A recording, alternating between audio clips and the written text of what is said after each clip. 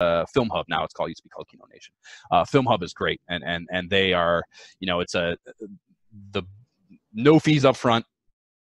It's a, I think I want to say, a 80-20 split as far as revenue coming in, and you give them the assets, you create an account with them, you give them the assets all digitally, and they then they have on a rolling basis, they are working to get titles onto, I mean, just a ridiculous array of platforms, most of which I haven't even heard of. I get small little royalty distributions from companies I haven't even heard of, which, it goes without saying that that's a beautiful thing, even if it is, I'm not saying it's a lot of money, but the idea of monetizing something to a place I didn't even know existed is a beautiful thing, because yes, we all want it. We all know of and are hitting on these big platforms, but the realistic way for an independent filmmaker to make money is not going to be those big gold standard platforms, because a bunch of money is directing things to work differently. So the way we